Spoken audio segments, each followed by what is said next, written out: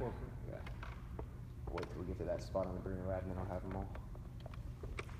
You know, the first game we probably won't be setting up will be December 3rd. We may not be playing December 3rd. I'm just giving you a heads up. Because of Central?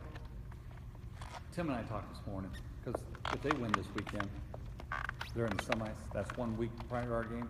They definitely have one key basketball player that's a football player. So we're going to call them, because we checked their schedule and our schedule. We're both open on the 9th, on a Friday. December or January? December.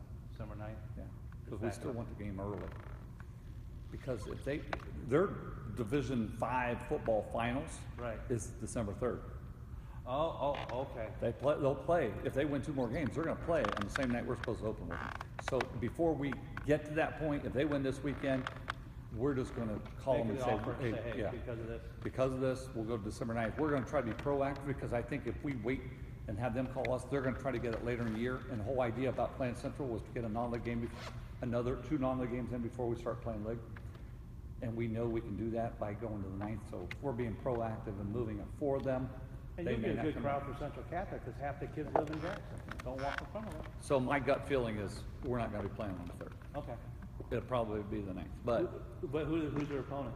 Central? Yeah. Garrettsville Garfield. They'll beat them. Yeah, I was going to say that. They'll beat them. And they're going to go. Unless they forget to show up. Yeah. They won't. They'll beat them. So I'm thinking the 9th. You guys do the academic scoreboard? Actually, no. It's not you, or it's not me. Our booster club. We have a big Gentlemen, we will see you. Hey, thanks for your Nice to meet you. Thank you very much.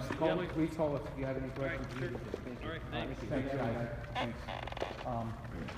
We have a big, huge booster club. So we didn't purchase the scoreboards. We gave well, in a way we did, but we didn't put any money in the scoreboards. The booster club wanted to purchase the scoreboards. And the other ones are functional. So we said, you want to purchase them, that's fine. And I guess to help offset that cost for them, we gave them the opportunity to sell advertising and they take care of all that. So that's pretty much how our scoreboard program is set up. We do the same thing. Yeah, it's work. It's work. Yep.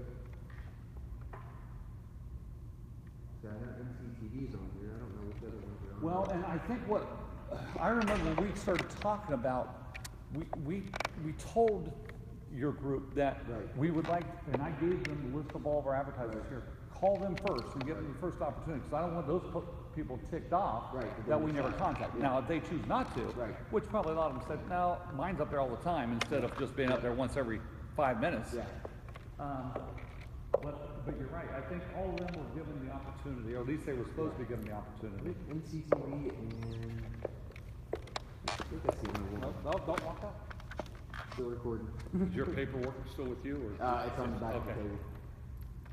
It should be. This should only have one. Well, I didn't see Time to Play. Chick-fil-A's not on there. No, I didn't see any of the other ones.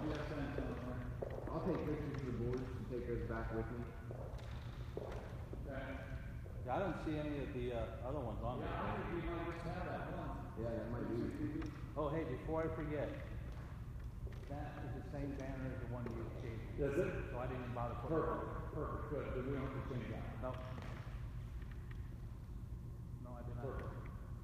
And then you're gonna the bill is up sometime.